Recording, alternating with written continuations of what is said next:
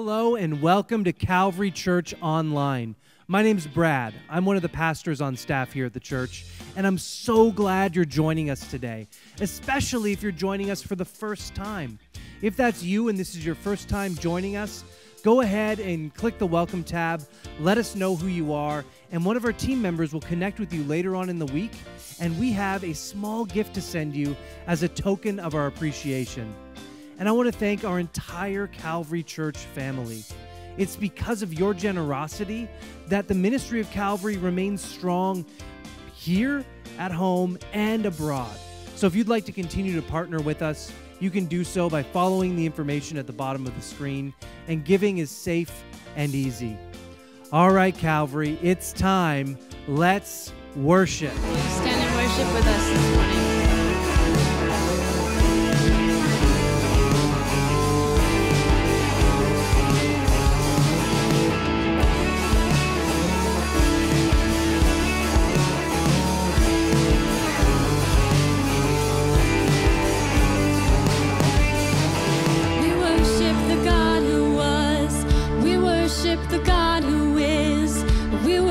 The God who evermore will be.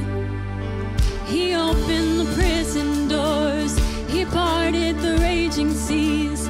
My God, He holds the victory. There's joy in the house of the Lord. There's joy in the house of the Lord today. And we won't be quiet. We'll shout out your praise. There's joy in the house of the Lord.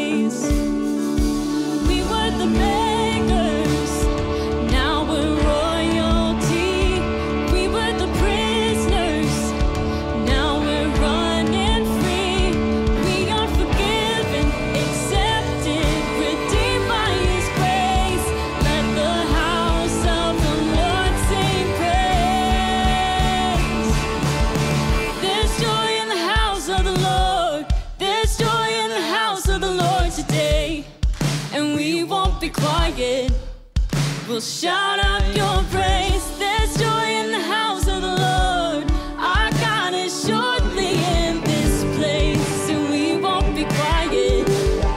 We'll shout out your praise. There's joy in the house of the Lord. There's joy in the house of the Lord today, and we won't be quiet. We'll shout out your praise. There's joy in the house of the Lord. Our God is surely in this place, and we won't be quiet. We'll shout out your praise. Oh, oh, oh. We'll shout out your praise. Oh, oh, oh. We'll shout out your praise. Oh, oh, oh. We'll shout out your praise. We'll shout out your praise.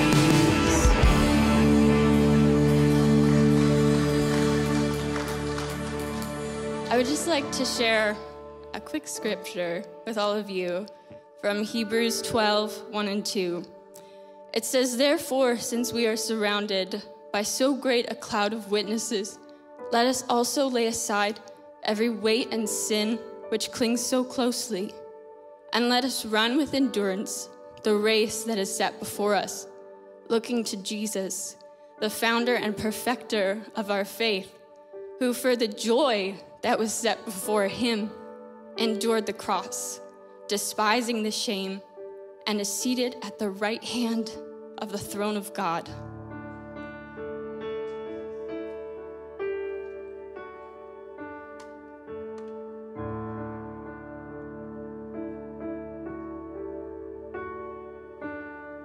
In the darkness we were waiting, without hope, without light, till from heaven you came running.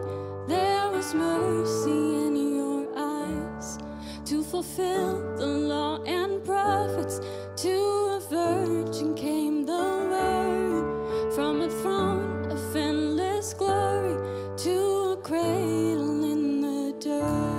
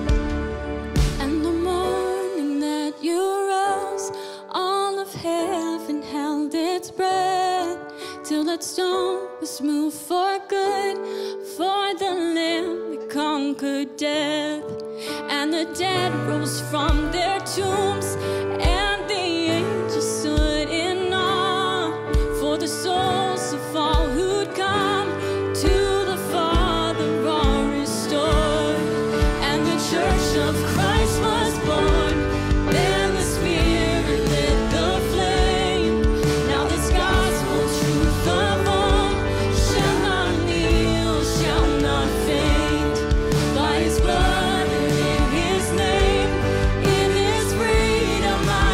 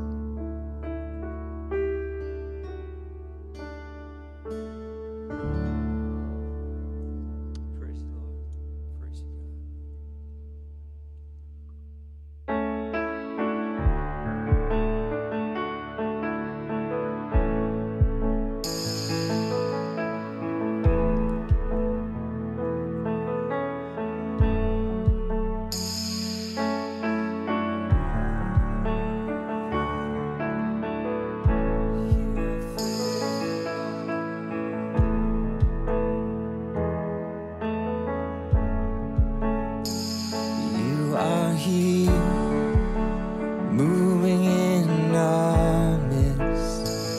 I worship you, I worship you.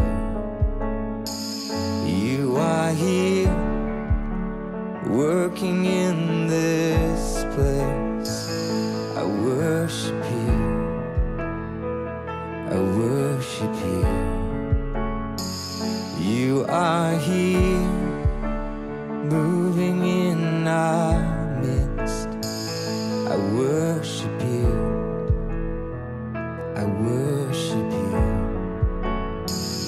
You are here, working in this place. I worship you, I worship you. You are waymaker, miracle worker, promise keeper, light in the darkness. My God, that is who you are.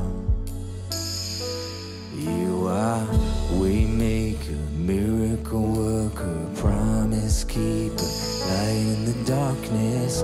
My God, that is who you are. You are here, touching every heart. I worship you, I worship you. You are here, healing every life. I worship you, I worship you. You are here, oh, turning lives around. I worship you, I worship you. You are here, oh, mending every heart. I worship you, I worship you. You are waymaker, miracle worker, promise keeper, light in the darkness. My God, that is who you are. You are waymaker, miracle worker, promise keeper, light in the darkness. My God, that is who you are. Oh, you are waymaker, miracle worker, promise keeper, light in the darkness. My God, that is who you are. You are waymaker, miracle worker, promise keeper, light in the darkness. My God, that is who you are. Even when I don't see it, you're working. Even when I don't feel it, you're working. You never stop, you never stop working. You never stop, you never stop working. Even when I don't see it, you're working. Even when I don't feel it, you're working. You never stop, you never stop working. You never stop, you never stop working. Even when I don't see it, you're working.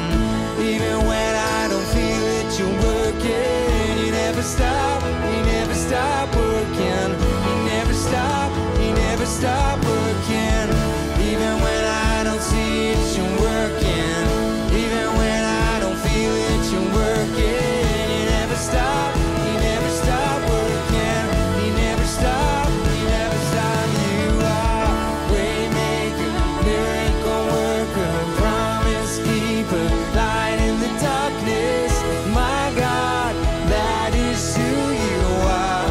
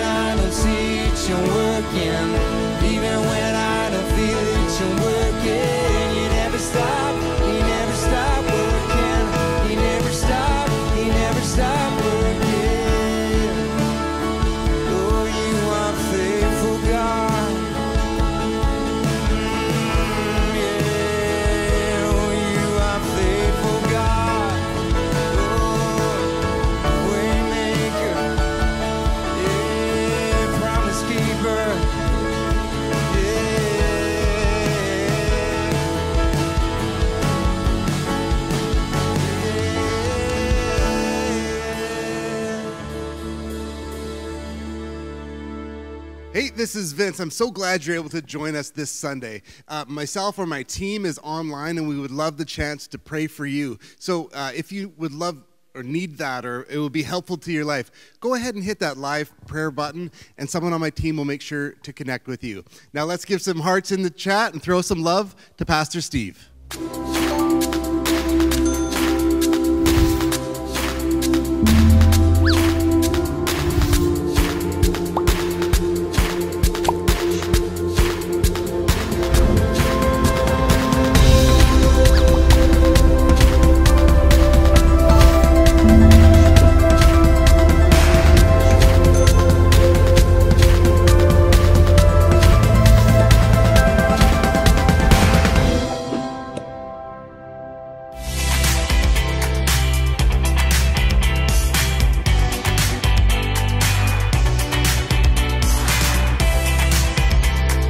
Calvary, and welcome back to episode 3 of our summer stories series as we place Jesus' time-tested parables under the microscope for a closer look.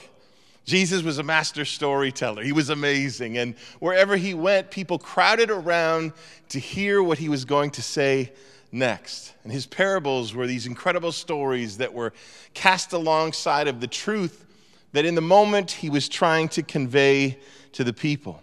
He engaged people where they were. As a matter of fact, Mark said the common people heard him and were glad. That means they got it. They understood what he was trying to say, and their imagination was engaged as he tied things together.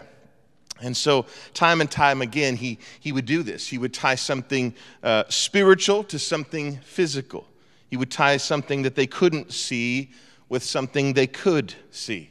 You see, his was an upside-down kingdom, one that many were still struggling to understand. Yet he was committed to giving each of them a glimpse of what the kingdom really was so that they could seek it out in their lives.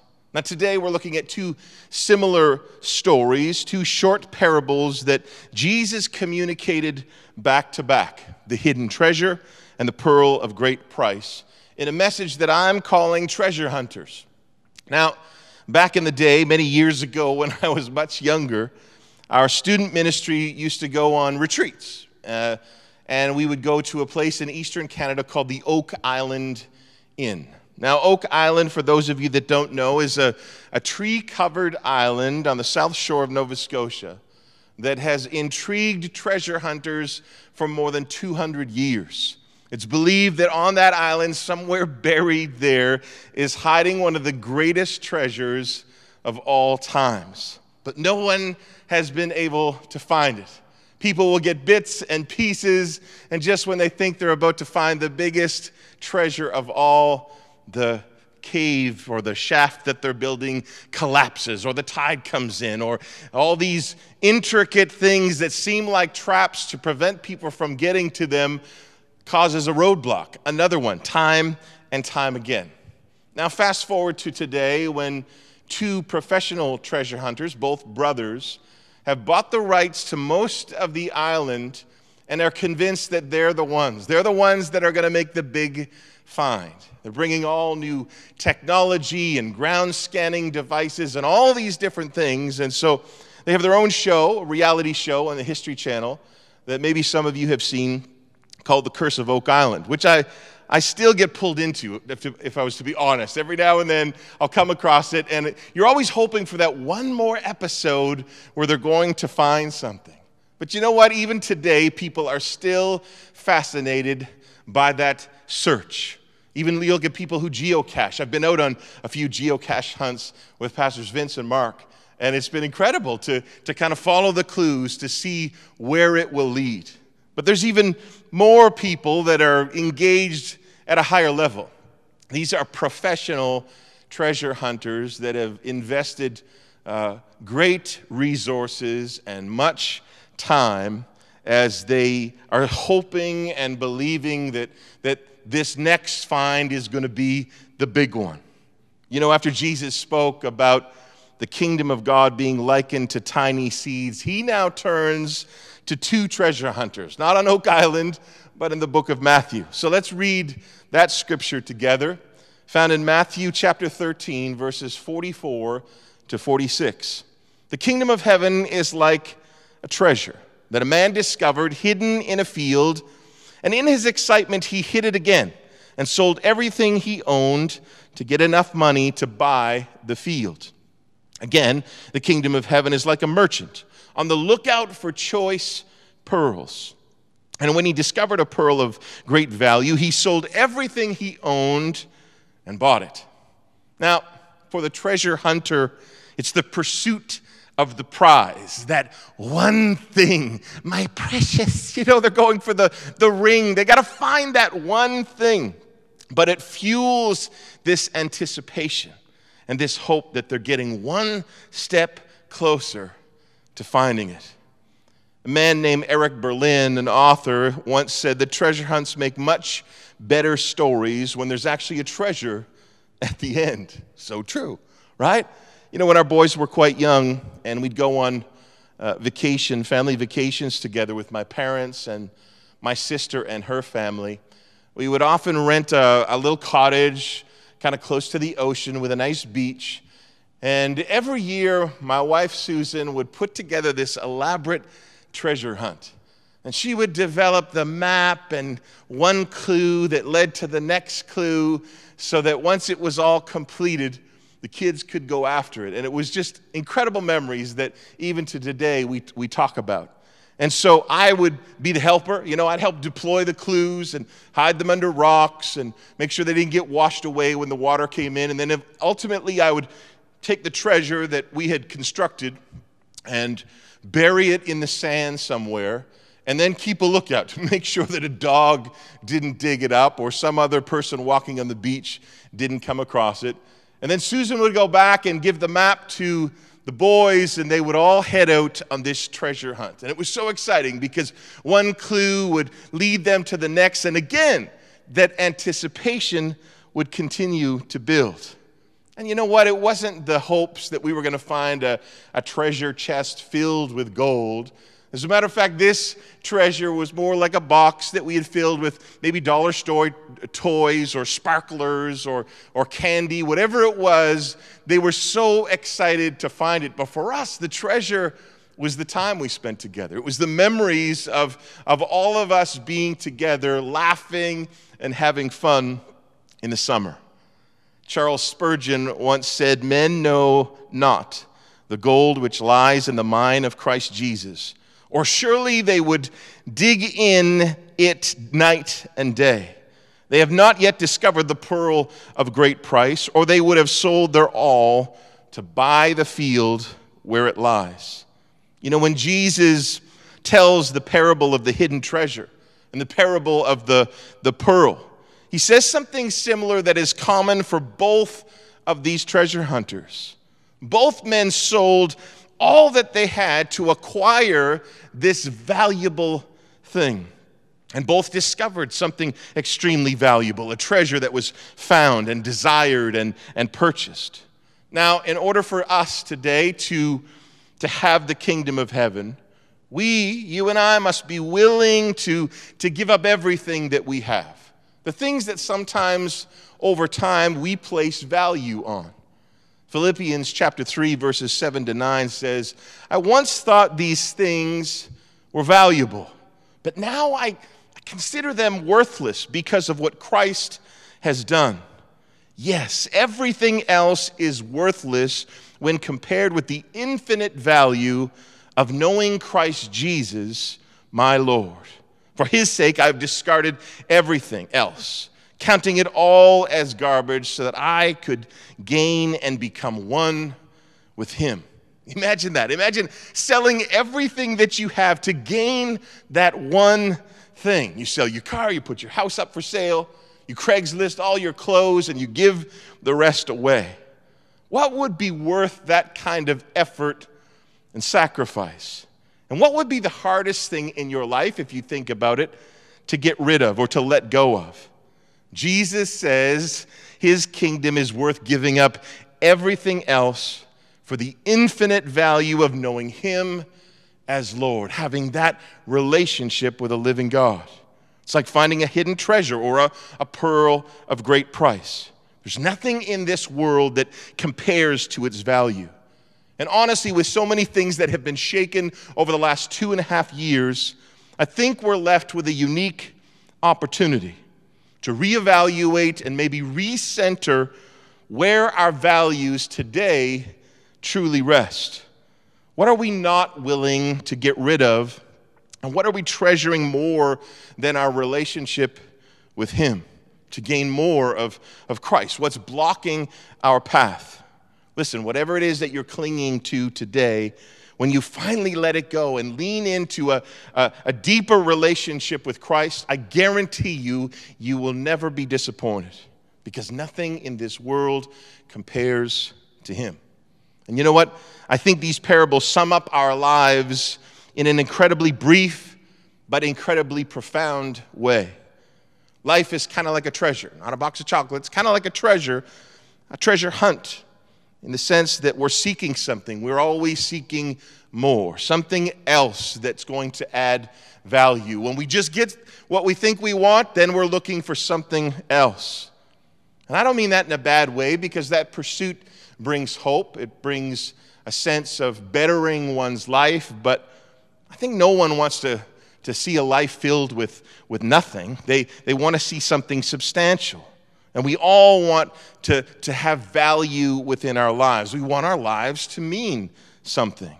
And in a sense, we're all looking for treasure that will have value and add purpose to our lives. Without that purpose, we live aimlessly. Romans 8:28 says, "And we know that God causes everything to work together for the good of those who love God and are called according to His purpose for them." Now, Jesus continues to use parables as kind of a treasure map, leaving clues and revealing secrets about the kingdom of God. And both of these parables reveal important truths for us to consider in our lives today. And ultimately, these truths reveal what treasure actually is. The first thing that we see is the treasure is priceless. You see, in each of these parables, something is found that is worth more than literally everything the finder has. In both cases, they sold everything that they owned. The treasure he found, the pearl he found, it eclipsed the value of everything that individual owned. It was priceless. What could be worth more than anything and everything in life? Well, we know as we read this and as Jesus communicates it, that's the kingdom of God. That's what he's trying to communicate. And the Bible tells us that the kingdom of God is very real. It's an eternal kingdom. It's far above any earthly kingdom. Now, for a brief time back in the garden, this world system was temporarily hijacked by darkness when sin entered that time. But when Jesus came, so did the kingdom, invading the kingdom of darkness and its hold, right? Jesus showed up, and his first message when he arrived was, "The kingdom of heaven is among you." And it was, in the person of Jesus himself. He showed up in power to qualify you and I for eternity. Colossians chapter 1, verses 12 to 14 says, "And giving joyful thanks to the Father, who has qualified or enabled us by Christ to share in the inheritance of his holy people in the kingdom of light. For he has rescued us from the dominion of darkness and brought us into the kingdom of the Son he loves, in whom we have redemption." He purchased our freedom, right? And the forgiveness of sins. So when Jesus walked the earth, when he healed the paralytic, the lame, the blind, or the woman with the issue of blood, or raised that child from the dead, it was the kingdom of God invading the kingdom of darkness. When Jesus saved you, when he filled you, when he forgave you of your sins and gave you purpose, again, it was the kingdom of God invading the kingdom of darkness. Jesus Christ came to invade the kingdom of hell and to claim us as his own. It's why he came. It's why he died. It's why Jesus rose again. The only way that we can enter the kingdom of heaven is by believing in the King of heaven, the priceless treasure, Jesus himself, right? Who gave his life for you and I and for our forgiveness. He's the one who's the priceless treasure Scripture is really pointing to, who is worth more than anything. It's worth more than everything in this world. The second thing we see about the treasure is that it's discoverable. And every person discovers the kingdom in a different way. You know, if I were to take my mobile phone today and pair it with a Bluetooth device, I would need to make sure that it's discoverable, that I can actually find it and connect to it. Listen, we need to know that Jesus, the treasure, is discoverable. Now, to be honest, I don't think the treasure on Oak Island is discoverable, but it's not going to stop those guys from trying. I heard a story once of a couple in Northern California who went out early one morning to walk their dog. And as they were walking along, they looked over by a tree, and in the shade, they saw what looked like kind of an old, rusty tin can kind of sticking up out of the dirt. So they went over and they kind of dug it out and opened it up, and it was filled with gold coins. And so they dug a little bit more, and they found several of these tin cans filled with gold coins that dated back to the 1800s, and they were minted at about $27,000. That's how many coins there was. They figured it was probably a wealthy individual who didn't trust the bank, and he kind of buried it out in his yard. But those coins today are valued at $11 million. That's quite a dog walking day, right? So watch out for tin cans as you're walking the dog. Can you imagine? $11 million. You see, in the first parable that we talked about, the man stumbles onto the kingdom of God by accident. He's not looking for it. He's not really seeking it. And suddenly, there it is, kind of like our dog walkers in California. Now, in the Bible, this is people like the Apostle Paul, right?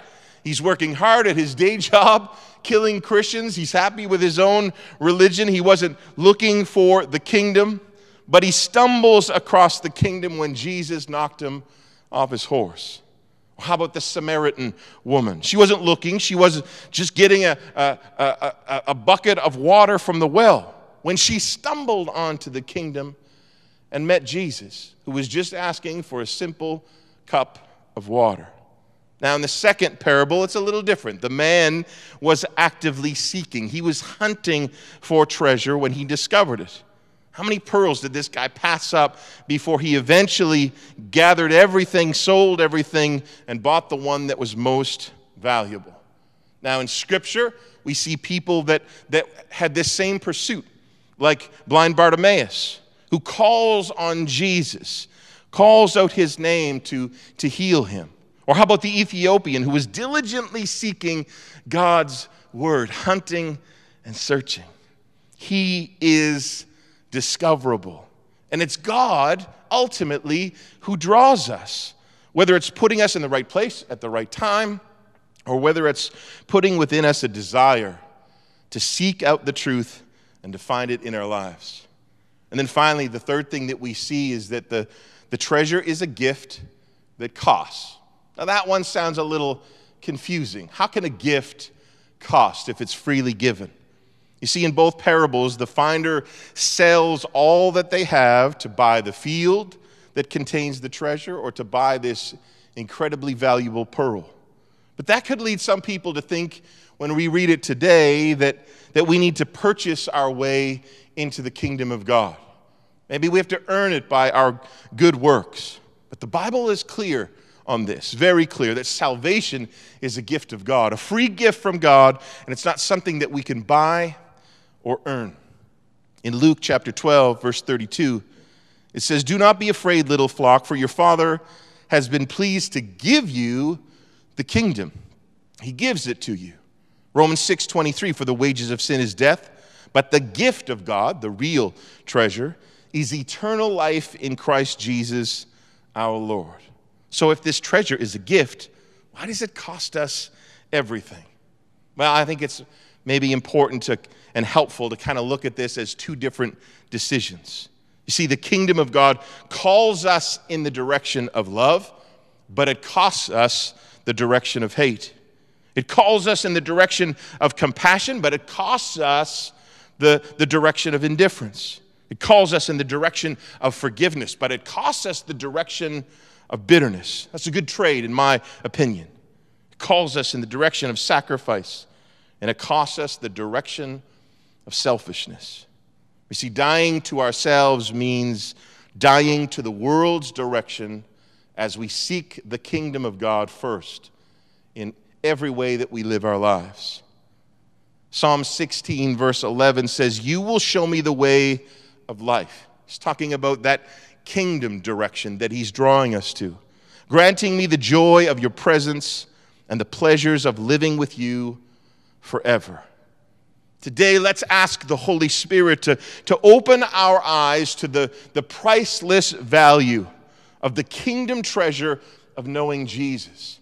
And for those that walk with Christ, we need to understand the gravity and importance and the great value of what the kingdom is all about, the great value of that relationship that we have, and continue to invest in it.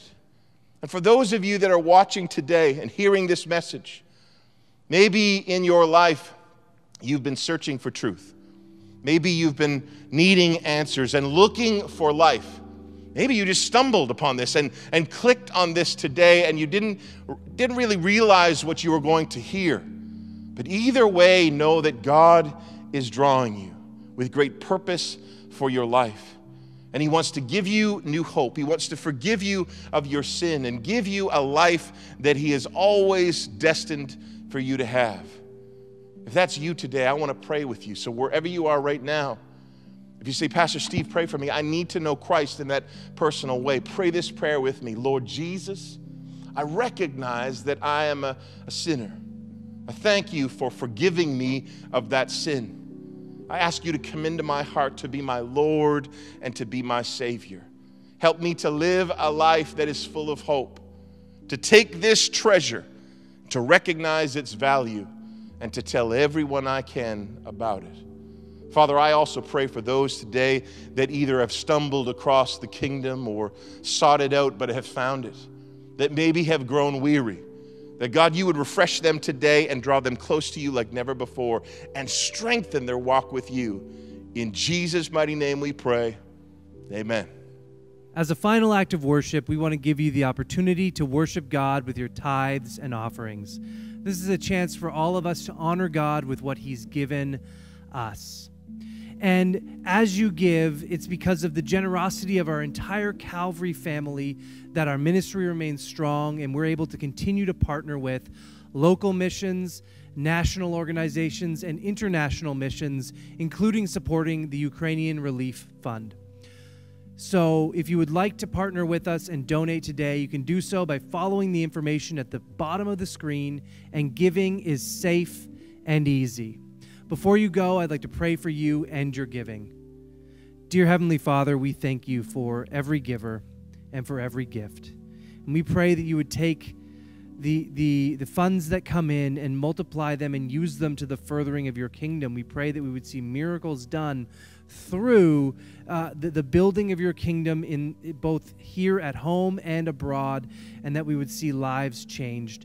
Lord God, we pray for the situation as it continues in the Ukraine, that you would bring peace and comfort to the people in that situation. We love you so much, and we thank you for the many blessings that you have given us. In your name, amen. Thank you for joining us today, everyone, and we'll see you next week for Calvary Church Online.